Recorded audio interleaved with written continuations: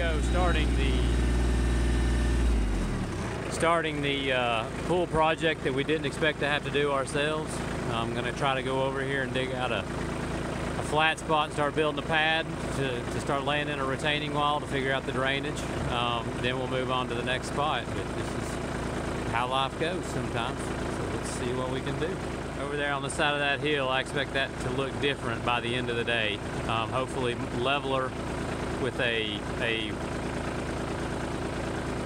spot for a retaining wall where I cut down in the side, and then there's a stack of boulders over there that we'll figure out how to place. All with a little Kubota B2920 for now. See if it'll do part of the job. So here I am basically just using the backhoe on the tractor to do the majority of the digging, and then as I get some stuff piled up, I've decided to turn around and use the front end loader to move the material out of the way. And really I can just take it kind of section by section here to get everything moved. And I'm trying basically to dig down a little bit deeper than that patio is right there, just because I know that that's going to be the final grade of everything when I'm done. So I'm trying not to over dig, but I don't want to you know, go not dig enough to where I have to come back and re-dig all of it again. And this kind of started at 8 a.m. Ran all the way till about noon on the 4th of July. We were, you know, I was just trying to see if I could get confidence to where we could actually dig this pool ourselves.